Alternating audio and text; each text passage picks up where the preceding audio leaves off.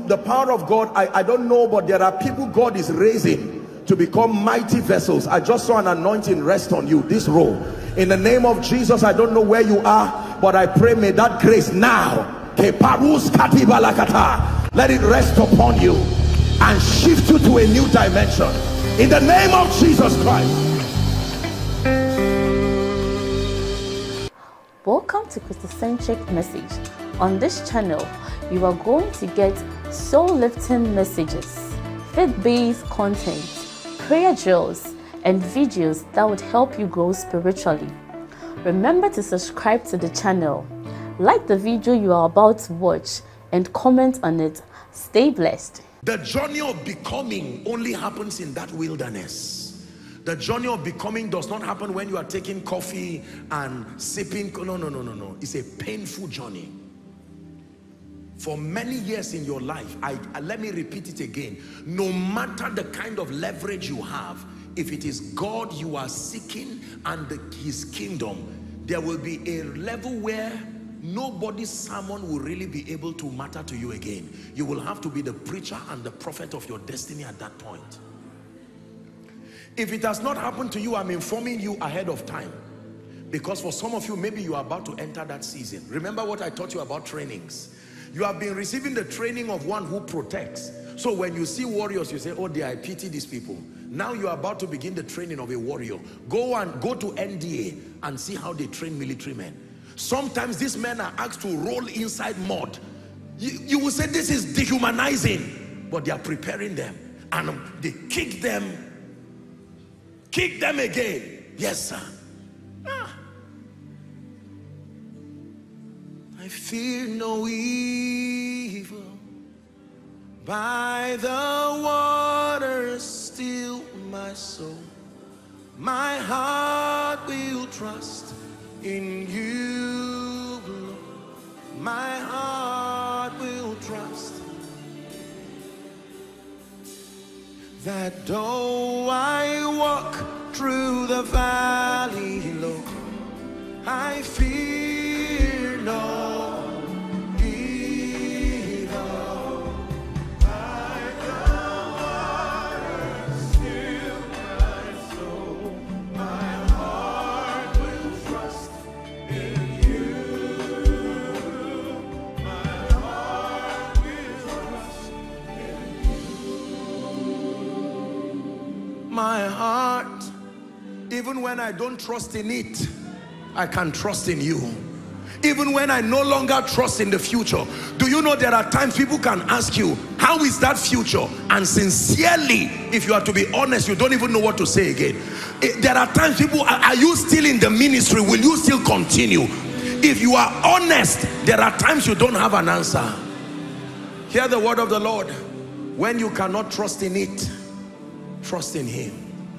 When the boat can no longer carry you, trust in the person who is sleeping in that boat. My heart will trust in you, Lord. My heart will lean on you. My heart will cry to you, Lord. My heart. Hear me. There are realms you get to where no matter how strong you are, your tears will not ask you again. It will come by itself. You will stand there courageous, sometimes maybe helping others through their storms. But there are times the tears will say, I've tried, I've waited for 5 years. It will have to come. Jesus, the miracle worker who raised others from the dead, on his way to becoming that King of Kings and Lord of Lords in experience, the Bible says he wept, he prayed. I wonder what he was saying. The Bible gives us a little, and he says he repeated it again. Father, if it be thy will. Let me tell you, there are times that this journey to destiny is very hard. Someone who came to marry you and he's not serious with God, you would have said yes. You would have married a wrong person, but you would have been free. You said no 10 years ago, until now 10 years later, and people will see you and say you are a stupid girl. You would have simply married that unbeliever, You stood expecting God to honor you, and it's 10 years now. What do you do when what people are saying about you is true? Though I walk through the valley, I'll fear no evil. By the waters still my heart will trust in you. They warned you not to organize the crusade. They told you there is witchcraft within that territory, that if you organize that crusade, it can cost you your life. And you still went. Souls were saved, and on your way returning, there was an accident. How do you explain that? You stood on the crusade ground and you shouted and you told them Jesus heals. Let me tell you this. When what you believe is not yet your reality, here is what to do. Stand.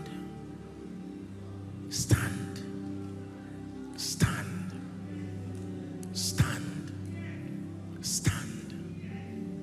Stand. I'm prophesying, I'm not preaching. Some of you in the night while you are sleeping, you will hear the voice of this preacher again, telling you, remember, God spoke through him. Stand. You are about to compromise. Stand. You are about to abort destiny, whereas heaven is clapping for you for your stamina and your endurance. Stand. Stand. Stand. Stand. Politicians, stand. Man of God, stand. Remember, nobody has risen as a revivalist in your village. Stand. You are the one God is counting on. It is painful, but stand. Stand.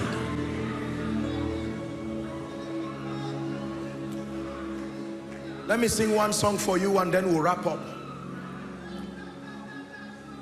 I will hold on through the storm.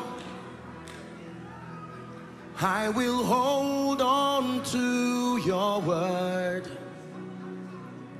My life will soon reveal you're the lifter of men, lifter of men. I will hold on through the storm, and I will hold on to your word. My life will soon reveal you're the lifter of men.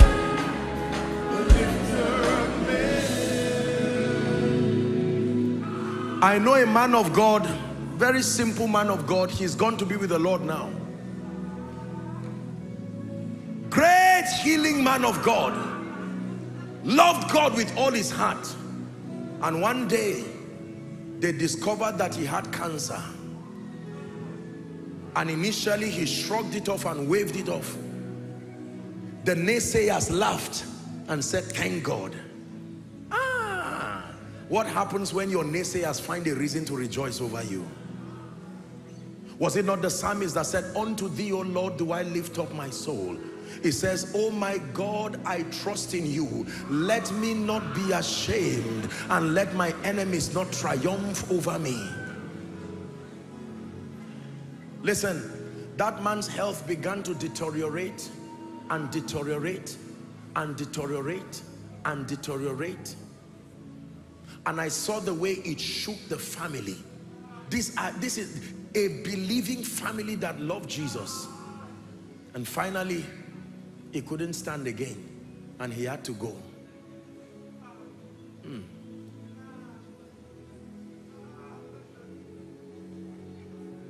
Please hear me.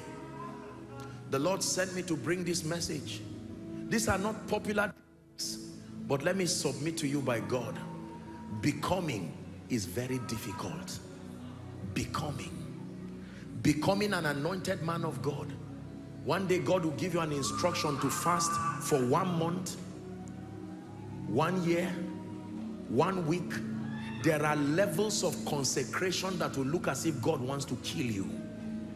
This anointing you see is not just by laying on of hands. So Believe me, you want to speak over people and swing open the gates of their destinies? There are sacrifices. But those who become are those who must be willing to know that God is in this, and I will go all the way. I will go the way, all the way, all the way. There are missionaries who are in Nigeria today, are in parts of Africa. They literally left their people, left their comfort. Some of them resigned from jobs as successful people, and they answered the call. Abba, my people. Except you are motivated by something greater than the comfort of the now, you cannot make that sacrifice. Some of the men of God, you see that sometimes we abuse and insult. You don't know the things they left to serve the Lord. For many men of God, especially in Africa, it's not like they were total failures and they did not know what to do with their lives. Some of them were mandated by God to give up things, and they stood to bear the cross like fools. Some of them even unto death. Please sit down. Let's wrap up.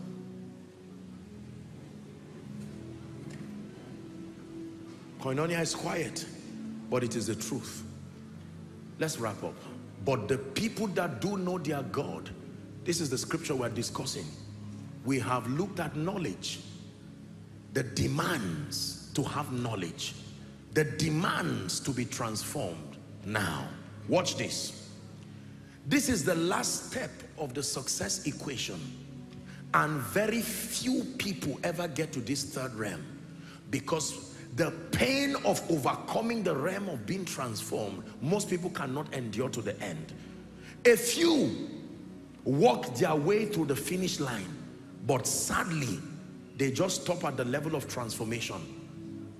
And that's why possibilities don't manifest in their lives.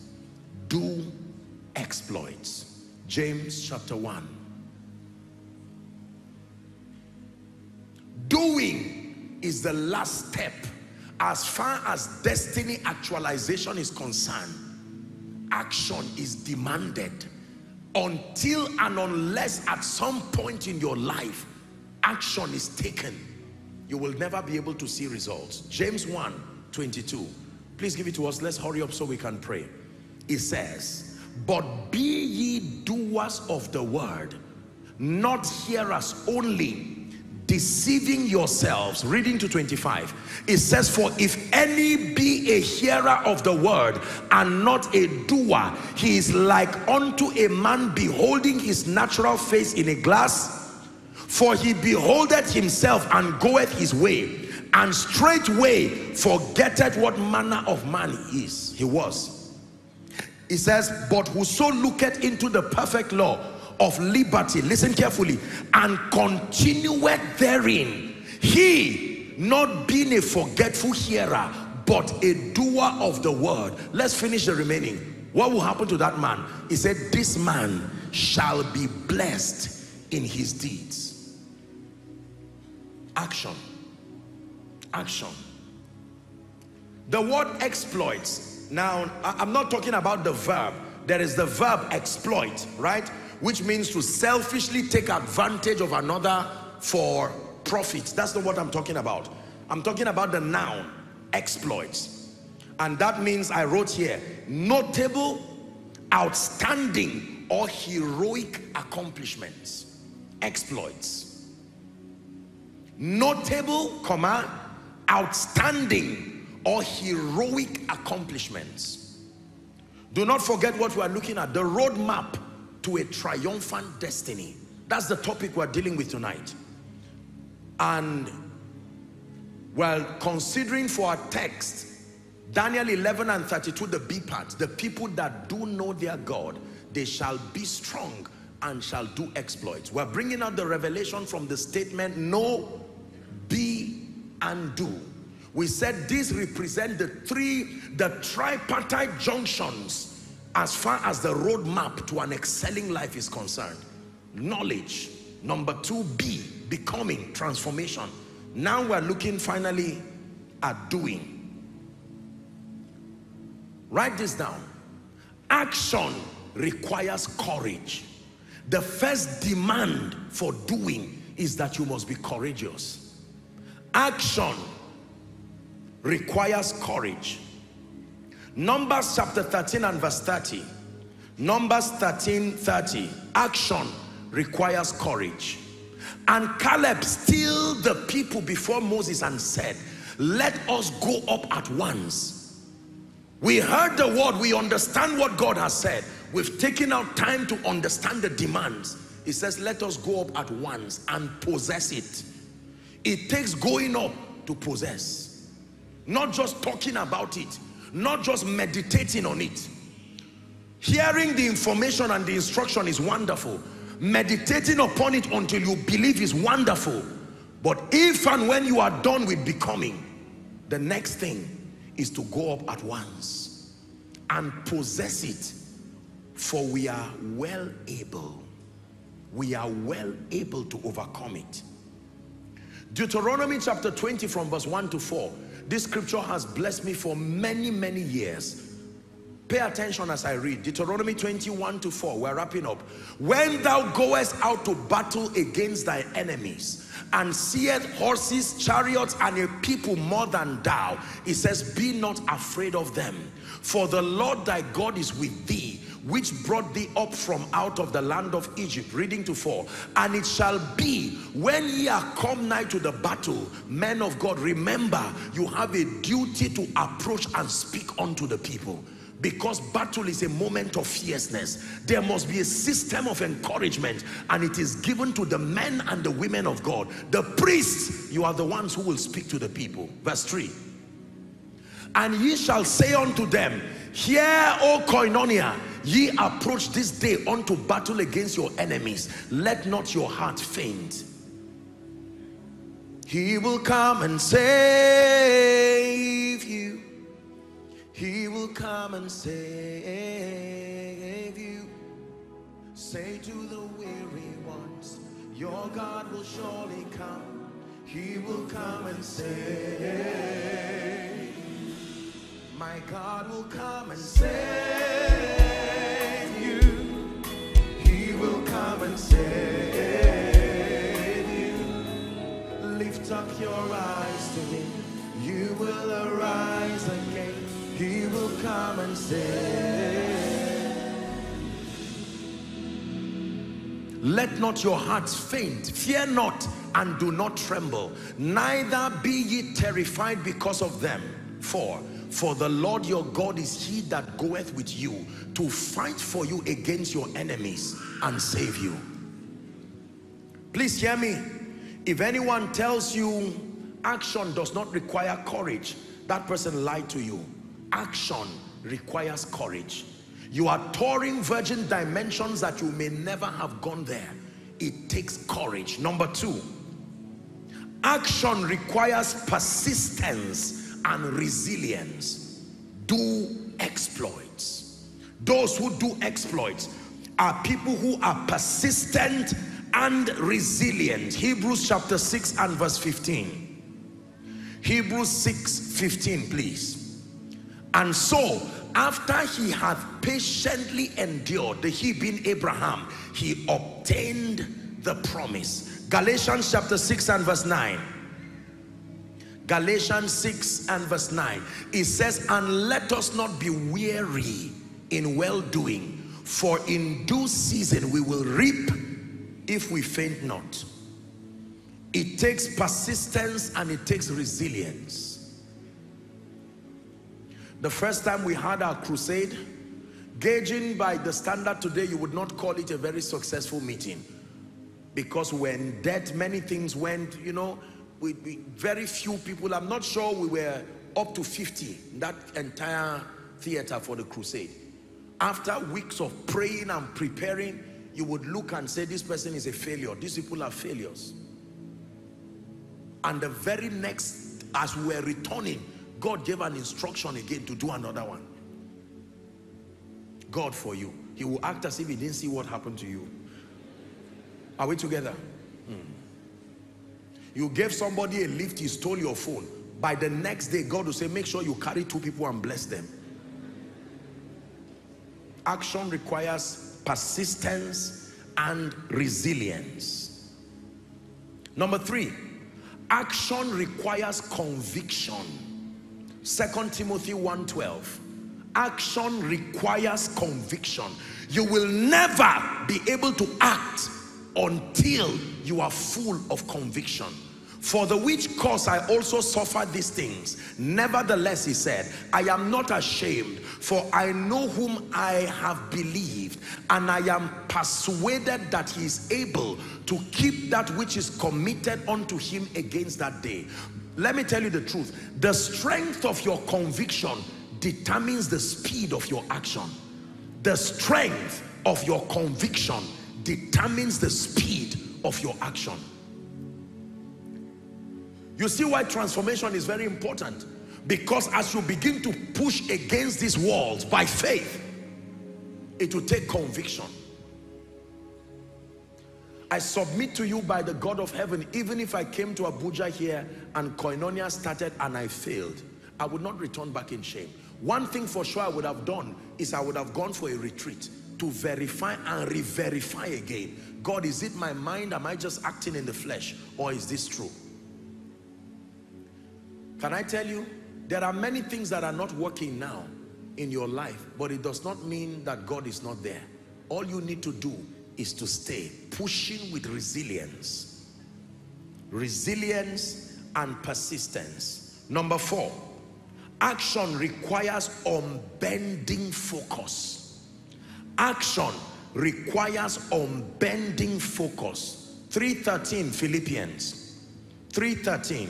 Action requires unbending focus. Brethren, I count myself, not myself to have apprehended, but this one thing. Somebody say one thing.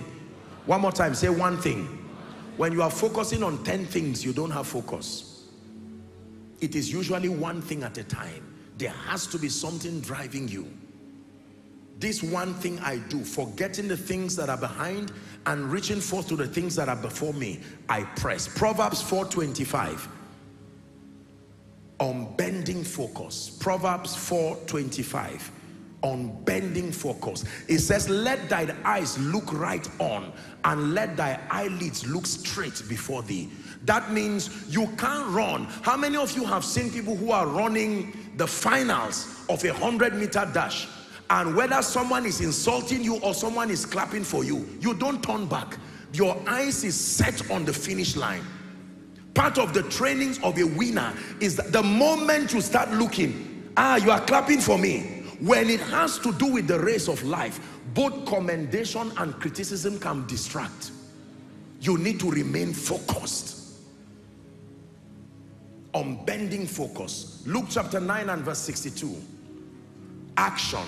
Do exploits. Doing exploits requires unbending focus. Jesus said unto them, no man having put his hand on to the plow and looking back is fit for the kingdom. Focus. Remember Lot's wife. The Bible warns us about the wife of Lot. She was already on her way out of Sodom and Gomorrah with the warning not to turn back. It says, and if any draw back, Hebrews 10, I believe, 38 or so, and if any draws back, my soul will have no pleasure in him. Hallelujah. If any draws back, my soul shall have no pleasure in him. Finally, doing exploits requires patience. Hebrews 6:12, patience. Hebrews 6:12, and that ye be not slothful, but followers of them who through faith and patience. That's what it takes to inherit the promises. 1 Peter chapter 5 and verse 10. We're wrapping up. 1 Peter 5 and verse 10. But the God of all grace, who hath called us into his eternal glory by Christ Jesus. Listen, it says, after that ye have suffered a while, make you perfect, entire now, establish you, strengthen you, and then settle you. After you have suffered a while and remain pushing, praying, pressing, acting, he says he will make you entire, perfect, establish you, strengthen you, settle you. Romans chapter 8 and verse 18, it says, for I reckon, 8:18, that the sufferings of this present time are not worthy to be compared with the glory that shall be revealed in us. Action requires courage. Action, doing exploits, requires persistence and resilience in the face of negative situations, discouraging situations. Action requires conviction. Action requires unbending focus. And finally, action requires patience. Now let's look at Daniel 11:32 as we prepare to pray. Now you will understand this scripture. But the people that do know, they shall be and they shall do. This is my message tonight. The roadmap to a triumphant destiny, to a triumphant life, involves knowing, becoming, and doing. In that order. You can't do without becoming. You can't become without knowing. So let me read it this way. For you to do exploits, you need to be strong. And for you to be strong, you need to know. In this case, they are God.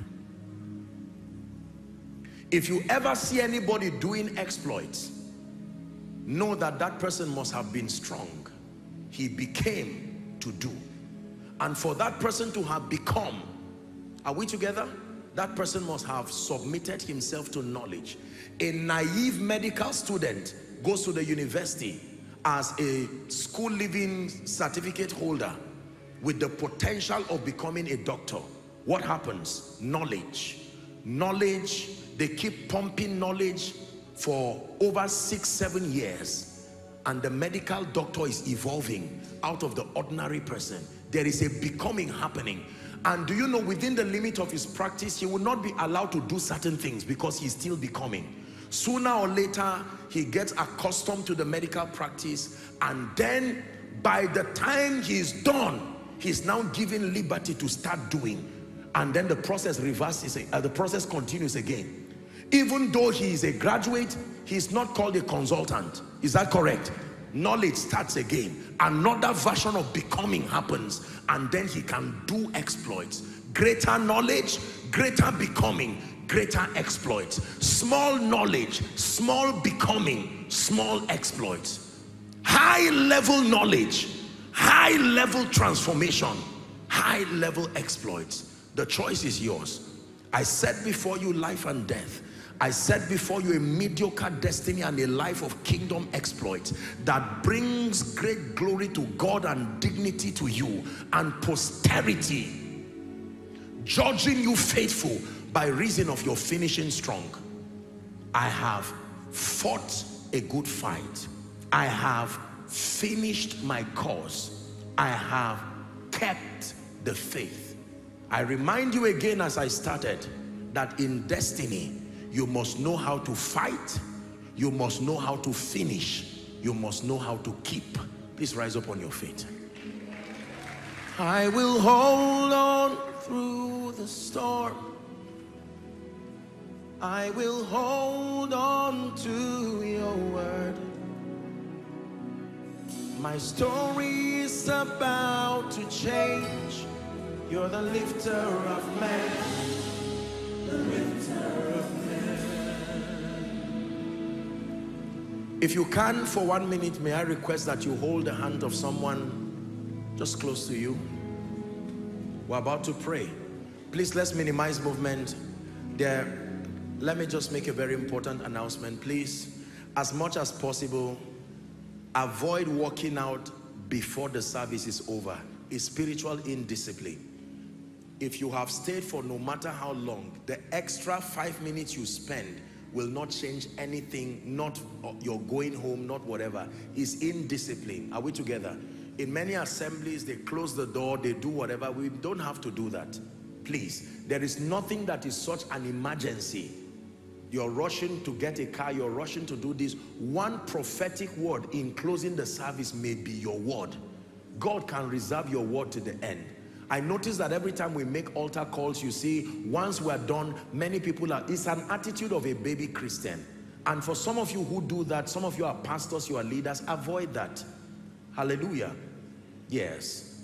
Let us close with decency and then you leave. It does not take more than a minute to do an altar call, more than a minute or two to say a prayer. I just needed to say this. Don't do it in Koinonia, don't do it anywhere, except for very specific reasons. Maybe you're a guest minister and you need to leave, or some kind of thing. There is a system that allows you, but ordinarily don't do that. This is part of the kingdom culture that we must learn.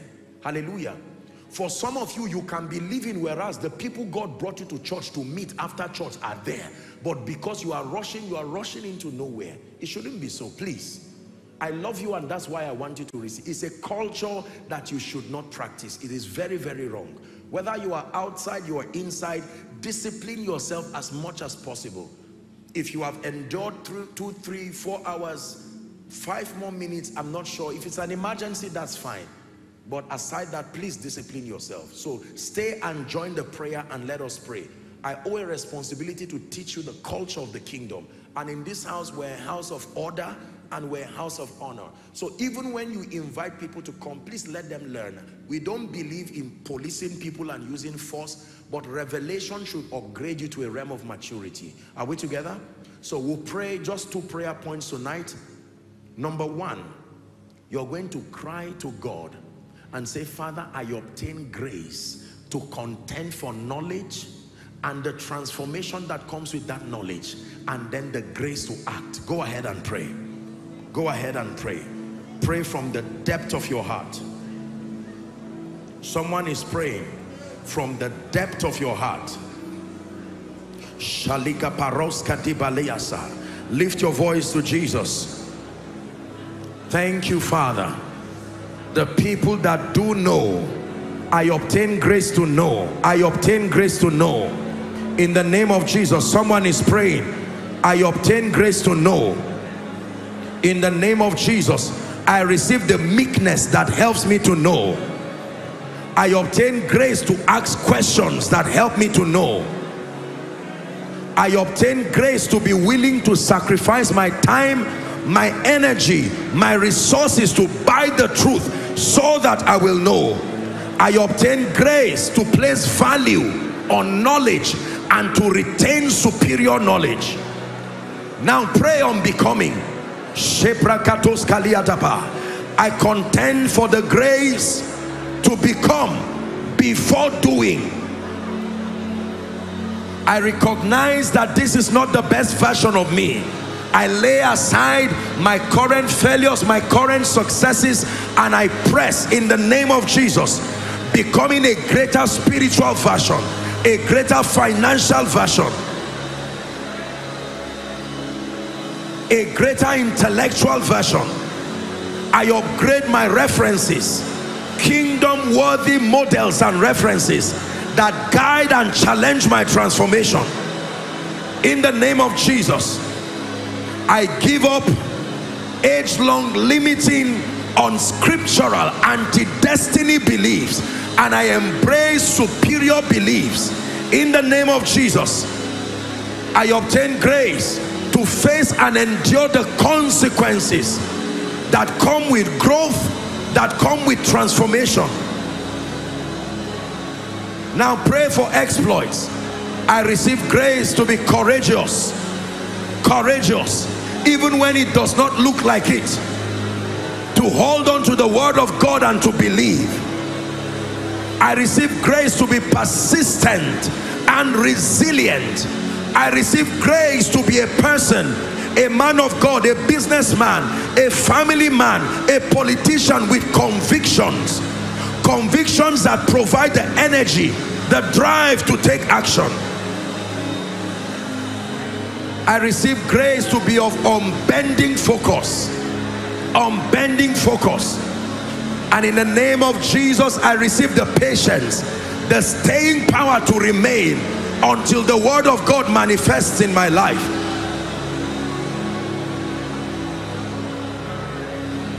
For in Jesus' name we pray.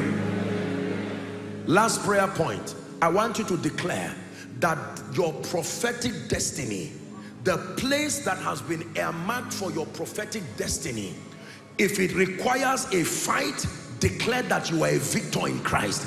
If it is a race, declare that you run with the speed. He says he makes my feet like hinds feet, that you run and redeem time. And your bishopric, that you will keep it and none will take. Open your mouth and pray. In the name of Jesus, the grace to fight a good fight of faith, the grace to run with the speed of a gazelle, the speed of the fastest animal, to run with it in the name of Jesus, and with the strength of an ox. The grace to keep the faith, to keep the call, to remain, to stay, to be strong till the end.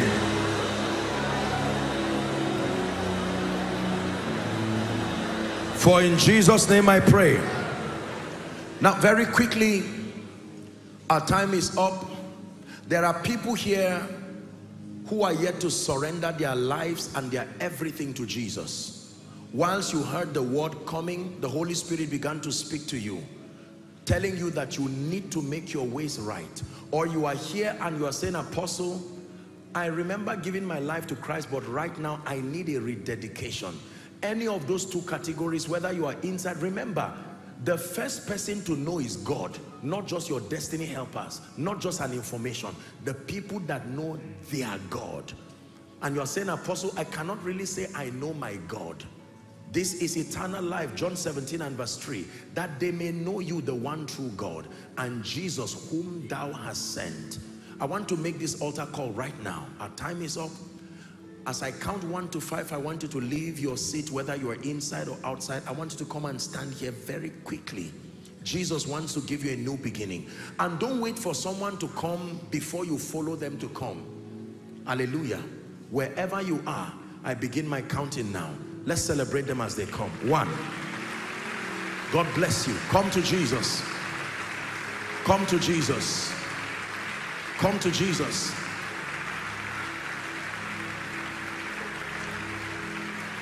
If you're coming, rush. Please come to Jesus. He's able to give you a new beginning. You can start afresh again. Apostle, I'm not sure if I'm saved or not. Come and join them. You can have the assurance of salvation this night. God bless you. God bless you. God bless you. I'm about to lead them to pray, so if you are coming, please run. You may need to double up. Thank you. Thank you. Thank you. Thank you.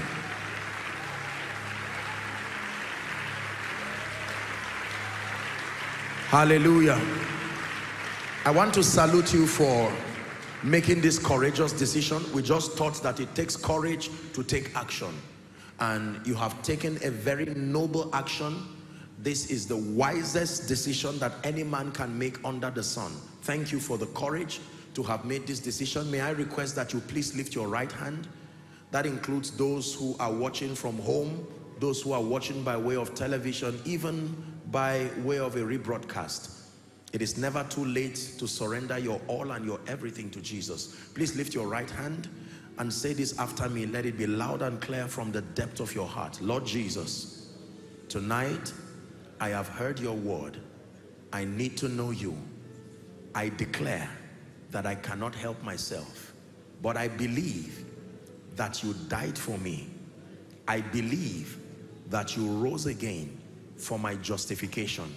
Right now, I receive Jesus into my heart as my Lord, my Savior, and my King.